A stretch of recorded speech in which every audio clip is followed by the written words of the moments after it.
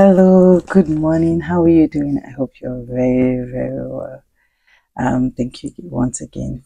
Hope you're keeping on well. So today we're going to be looking at chapter 6, and it's titled Pouring from a Full Cup. I love this chapter, right? But the very foundation and basics of this chapter is your relationship with God, your relationship with yourself, your growth, making sure that you're okay. Like, if you've ever traveled on the airplane, the instructions that are given before the flight takes off is, in the case of emergency, make sure that you take care of yourself before you try to help another person. Because a whole person can help people who are broken. If you're broken most of the time and you're trying to help other people, there's every tendency that you both are gonna end up more broken than it's necessary. So this is basically talking about healing, making sure that you're pouring into the next generation with the right motives, with the right tools that you need, with the right heart, and with the right understanding of what it means to truly pour out. So like I said again, the title is Pouring from a Full Cup, and Sissy starts this chapter by basically saying that her parents taught her that it was the word of God and prayer, and that they went ahead to teach all of them that it wasn't just the word and prayer because it was religion, but it was the word and prayer because the word of God has solution to every circumstance that you will ever come across. And she states that she did not only know this, but she understood and experienced it. So it was tested and proven to be true. And she has remained grateful for those two things, the word of God and prayer, all her life. Praise the Lord. So today we're going to be looking at a few highlights of this chapter. The first highlight of this chapter is being strong and whole. A strong and a whole person, and Sissy actually highlights that in Deuteronomy chapter 6, 4-5, where God is talking about passing on faith to the next generation for the Israelites to tell their children about what he has done. He starts this by saying that he is one God, he is whole. God is into wholeness at every level. God wants you to be whole. I heard a woman of God say that two broken people come into a relationship, it's going to be mostly a broken marriage until they figure themselves out. But when two whole people understand what marriage is and come into the marriage, it will be a whole marriage. And that right there is the truth, she also talks about them starting their church in Nashville, and they realized that their church was mostly comprised of people from broken homes, people that have never seen loving families, and it was more like her pastoring was like mothering people, taking care of people for a while. It was like, okay, so this thing that God gave me, and if you're here and God gave you an opportunity, even as a kid, gave you an opportunity to know some things more than other people, there's not a reason for you to be proud. It's a preparation that God was preparing you to help people that are not where you are to get to where you are. So make sure that you're using your skills, no matter how small they are, to the glory of God. She talks about, healthy relationships, something that is lacking in our generation. And for healthy relationships to thrive, people have to be whole and strong. Praise the Lord. And she talks about your heart posture, when you do things, your heart posture. Jesus says in Mark 12, 29-31, right? It says for us to understand that the Lord our God is one, right? So he's whole, he's not divided. That's the first thing. And, to love him, this whole God, to love him with all our hearts, with all our souls, with all our minds, and with all our strength. And the second, to love our neighbors as ourselves, right? It's very beautiful to think that, God understands who he is, and he's never had to try to be anybody else. And we have to be like that. But you have to realize when you're broken to go to him, right? Because he wants you to love him wholly, but he knows that in our frailty, in our fallen nature, We can't love him as holy as we're supposed to. So he's willing to teach us by his spirit how to love him. We're gonna have to have a right heart posture. We're gonna be meek enough to acknowledge that we're broken, right?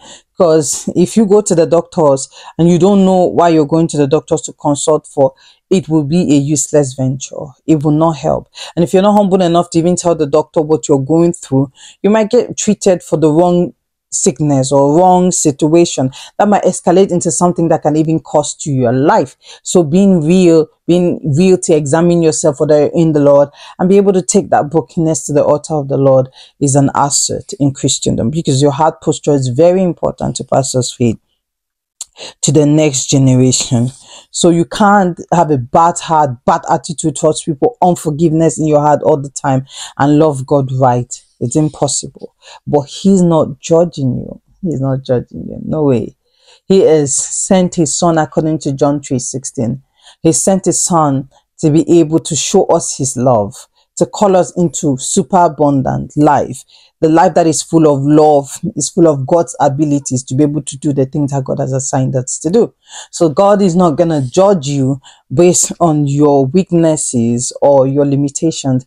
He wants to help you. And you have to be honest with him for you to get the right help. Praise the Lord. Hallelujah. So your mental and emotional strength. Titi talked about mental and emotional strength. You need a healthy mental and emotional strength. A very healthy one. A very healthy one.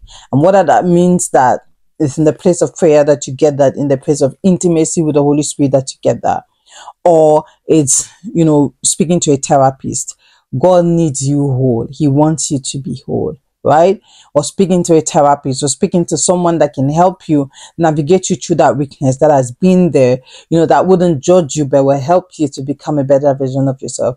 Either of those, God loves when we're emotionally and physically strong. Praise the Lord. There's a quote that is in Cece's book that I want to read. It said, to love God fully and pass that on to others, we must constantly invite him to heal and renew our hearts, our souls, and our mind.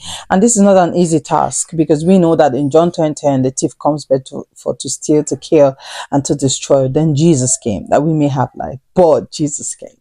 That bird is amazing. Because we could have been stolen from, we could have been destroyed, we could have lost our lives. That bird is very, very important, right?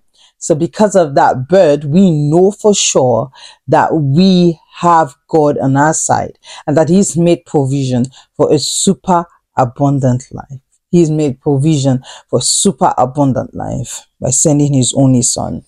Titi highlights also that the world is very fallen. We have fallen bodies, fallen brains, fallen chemical reactions, growing mental health crisis because of the fallen nature of man, and man seeking to depend on himself, in spite being unknowing that they are fallen.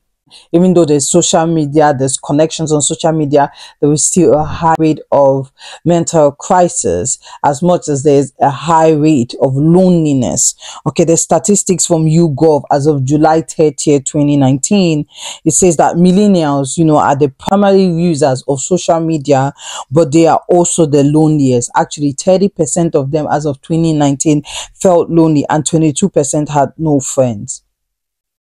So in this world, if you don't really know who you are, what your weaknesses are, what your strengths are, you will be given to loneliness, and it's the cause of so many other things that I'm not going to talk about in this video, right? So I want us to take stock, take inventory of your life. What are the things that you can work on? What are the things that you can do better at to become a better version of yourself? Actually, I had the Lord correct me once. He said a better version of yourself would not do, but a God version of yourself would do, because we are gods. We are children of the Most High God, right? So a God version of yourself is birthed out of the place of intimacy with the Lord. And intimacy comes with vulnerability. You have to be yourself. You have to be naked but not ashamed in his presence. You have to tell him as it is and as you feel it. God is a therapist in his own right. Because if he can be able to make a world where there's therapists, you can best believe that he's the therapist of all therapists.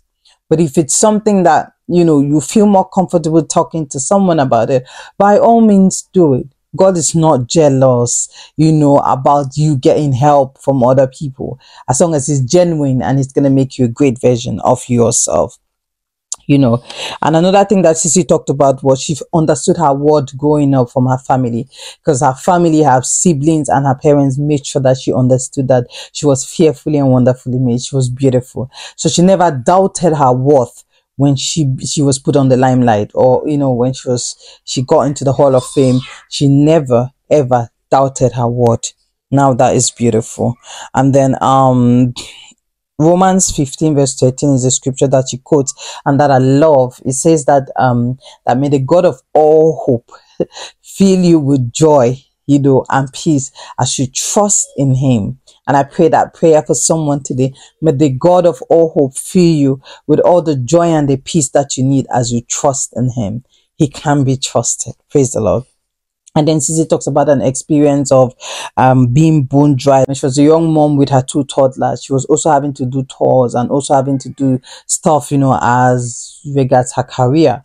But it was a trying time for her because she constantly felt like she didn't have so much to give. And then she always felt guilty when she didn't have much to give. She felt like, she wasn't doing enough. She felt guilty that she didn't have things to give. And many of us are like that. You feel guilty when there's something in the inside of you that rises and say, hey, you need to rest. You feel guilty. What will my kids do? What will my husband do? Or what will my friends do? What will my job do? Hey, I always say this.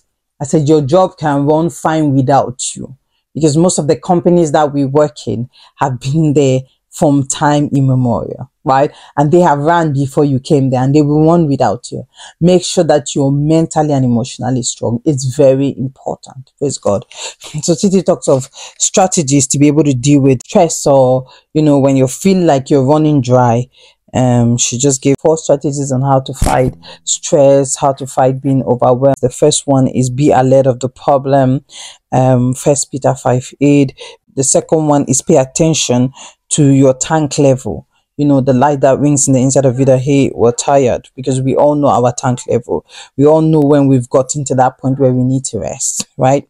The third one is develop a strategy, right? According to Psalms 30 verse 2. The fourth one is make space for emotional healing. Psalms 15:13, right? And then she goes ahead to say that our Savior is very sympathetic, according to the book of Hebrews, right? That we don't have a high priest who is not aware of our infirmities, and he's willing to always help us to overcome. It says, and I'm going to read a part of this book. It says, he is our sympathetic Savior, and there is no condemnation in him. That's Christ. One reason why many of us don't experience emotional healing is because we are ashamed to talk about what we're going through. Yeah. So many of us walk through suffering and pain in isolation, and this can create an illusion that we are alone, are the only ones having these struggles. But we're not. To get? We're not. You're not alone. We need to be able to tell someone we trust that we're in a thick battle or have been wounded by past experience. Talking about our struggles, confessing our sin, and applying God's truth from his word free us from shame and false guilt. Praise the Lord. Then the last part of this chapter is passing it on. Acknowledging that, you need help emotionally and mentally is really, really good, because it would help you to be able to pass on emotional wholeness to the next generation. There's another part that I really want to read in this book. I'm going to read 2 parts, and that's it for today. So making sure that you're passing on wholeness and healing to the next generation is very important. She said, what worked for our parents and grandparents wouldn't necessarily work for the younger generations. When I was growing up, I could receive a harsh rebuke from my parents and hear it in love. But someone who grew up in an abusive home could hear the same exact words and receive them as abuse. It's a translation problem. I think this was the heart of Paul in 1 Corinthians 9:22. To the weak I became weak to win the weak. I have become all things to all people, so that by all possible means I might save them. It's okay to put yourself in someone's shoe, especially on the altar of intercession and prayer.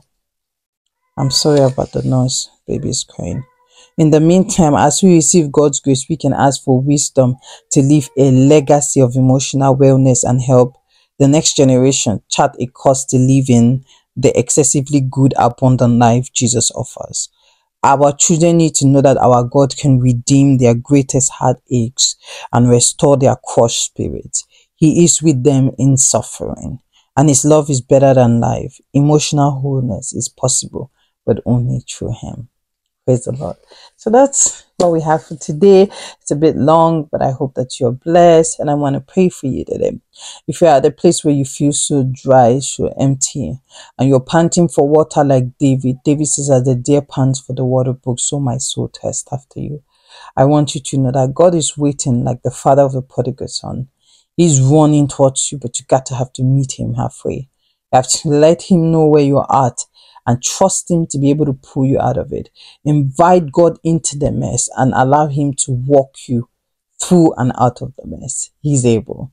He's able. So I pray for you actually today that the Lord will give you the grace to be able to humble yourself and be meek enough to come to him and be vulnerable, and that you're going to open up your heart for him to heal it, for he's close to the brokenhearted. I love you and God bless you. Thank you, Jesus. Give you all the praise and the glory for always. Amen. Thank you so much for listening and God bless you. Hey, don't forget that we're going to have our first prayer, 30 minutes prayer session next Sunday. Woo, I'm excited. And next Sunday, the 13th of August, I'm excited and I hope you'll be there. Be a live session on YouTube. Thank you all so much and bye-bye. Have a lovely week. Bye-bye.